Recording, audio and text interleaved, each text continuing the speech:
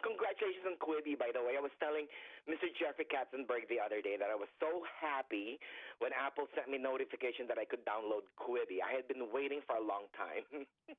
Oh, good. Well, I'm so glad. That's fantastic.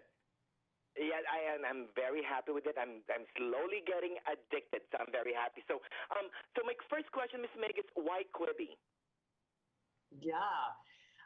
Well, it was so interesting. I've been friends with Jeffrey for many, many years. And when I stepped down from HP, he said, what are you doing? And I said, well, I'm chairman of Teach for America. I'm going to travel, hang out with my husband some. And he said, no, what are you doing tonight for dinner? And he flew up to the Bay Area to tell me about QUIBI. And at the end of dinner, I said, this is a really good idea. And so did some due diligence and then decided to join him in March of 2018.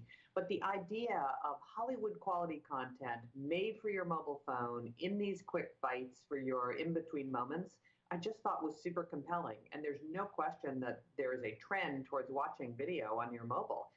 People were watching 6 minutes a day in 2012 and 60 minutes a day in 2018, a 10 times increase in 6 years.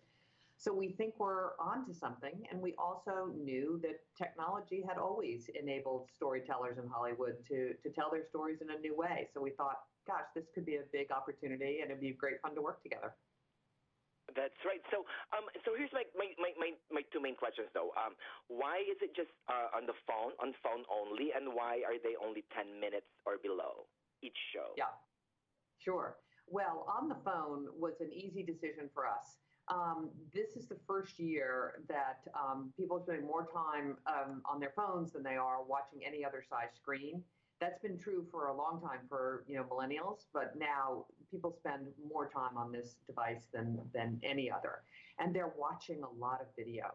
And we also were looking to fill what we saw was a gap in the kind of entertainment on your phone. Listen, we love YouTube and Instagram stories and all of that, but it is not Hollywood quality content. It's not with the best stars and the best writers and directors and all of that. And so we said, if we could bring that quality of content to the phone, we think it could expand even more the viewing of mobile on a phone. And then we also loved the use case in between moments.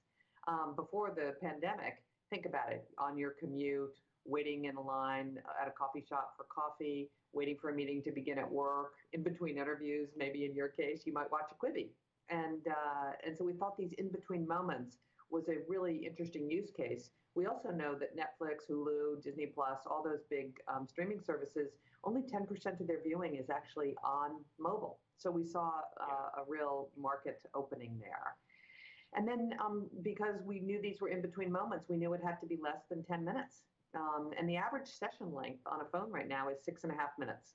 So you think about how many times you pick up your phone every day. The average length of time is 6.5 minutes. So that's how we came up with under 10 minutes. All right, those are great answers. Now, how did your past roles, both from eBay and Hewlett-Packard, inform your new role in QUIBI? Yeah, well, eBay was a startup as well. I joined when there were 30 employees and $4 million in revenue. This is a little earlier startup. I was employee number 1. But it's the same. You're creating from scratch. You're building something from nothing. And it's a unique challenge, much more unique challenge than working for a big company. And it's what I love to do. And so I learned a lot about that from eBay. And I learned it's the right people in the right job at the right time, getting the strategy right. And even for a little company, getting your execution capability, your ability to deliver honed early on. And from HP, gosh, I learned the importance of culture. I used to think that culture at a company mattered. I now think it might be the only thing that matters. So we were very deliberate about setting the culture out early at QUIBI. We hired to the values. We, coached people to the values. We try to live the values every day. And one of them is be the audience. This generation of millennials is the most diverse generation in American history. And so we wanted to mirror our audience with our employees. So we're 51% women, we're 47% people of color, and it's fantastic because I think it gives us a better connection to our customer. I love that. Now, I also am from the Filipino channel, the Philippines. Is QUIBI going to be available internationally, or is it just in North America right now? The main launch was North America. We do have 30 countries where the American version of Quibi is available. So if you live in the UK, you can download the American version in American English, with all the American daily essentials that we have today. You can watch it if Oh, you live in the UK. And so there's 30 countries, and I'll have to check on the Philippines. I think the Philippines might be one of those 30 countries. yeah. Well, we're English speaking. Right, right.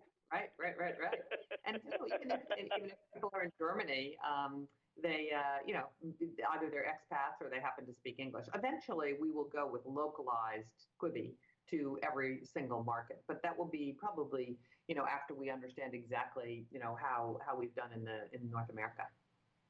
That is great to hear. Now, I'm going to end.